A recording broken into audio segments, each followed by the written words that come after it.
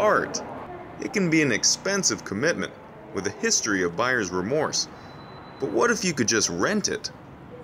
I think it's a great idea. A friend told me about it, and so we came today.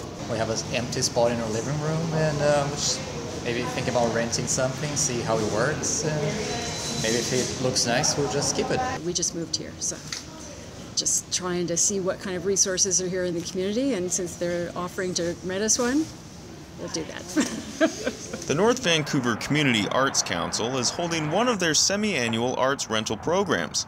So for just a few bucks a month, depending on the painting, you can rent an expensive piece of art without taking out a second mortgage. But it hasn't always been as convenient as taking art right off the wall. In 2001, we moved to our current location and we continued the art rental program.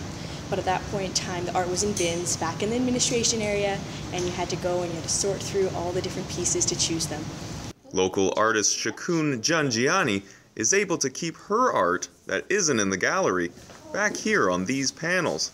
But she remembers how difficult it used to be. Isn't this an amazing system? We used to go to Presentation House and lift these walls and put all the paintings up from the little storeroom.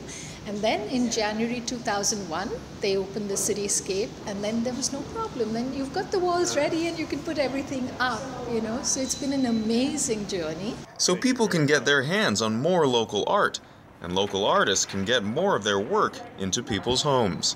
Daniel Stevens in North Vancouver for BCIT Magazine.